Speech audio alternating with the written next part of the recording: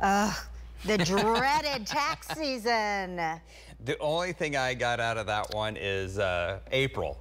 You know, spring flowers, warmer weather, storm season. Other than that, you're like, let me block this out. I just blocked everything else. So as soon as you said taxes, Angst, right? All right. Well, Justin, you know, we have really been very fortunate. I know we've had some wind here, but really, as far as the temperatures are concerned, not a whole lot to complain about. Another decent weekend. We haven't had hardly any winter weather, no Arctic blasts that have lasted very long. And look at the first 14 days of January, all above average. We should be in the upper 40s, and you see no 40s, several 50s, several 60s, and 2 70-degree days so far in the month. And tomorrow will be another day into the 60s as we'll continue this string of warm weather. 58 officially here.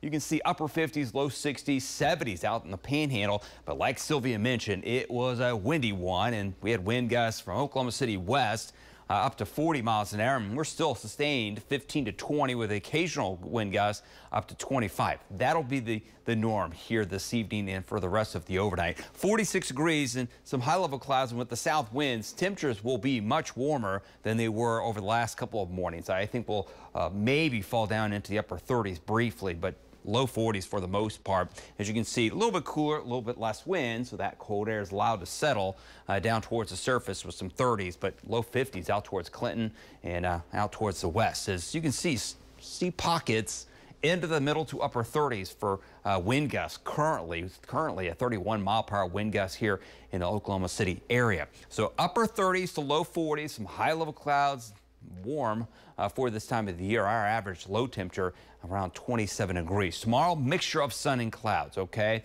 It'll just depend on the time. There'll be patches of clouds, and overall, the clouds will thicken up as we head throughout the daytime hours, especially late afternoon, but mild. Those south winds will pump up the moisture and the warmer air. We'll go 62, 65 on Clinton, 66 in Lawton, 66, Ada, 63 in Stillwater. Wind gusts, much like today, from Oklahoma City west, 20 to 30, occasional wind gusts to 40, less wind off towards the east, and a slight chance of a little elevated wildfire threat up towards the northwest out in the panhandle. But for the most part, there'll be enough moisture here to lower that. But we're in the drought situation and we have a lot of wind, so there's at least the chance of a fire breaking out and spreading. Big area of low pressure. Look at this mountain, large area of low pressure crashing in the west coast, and that's some of the storm systems that'll crash, and little pieces of energy will head our way. Another one will arrive here tomorrow night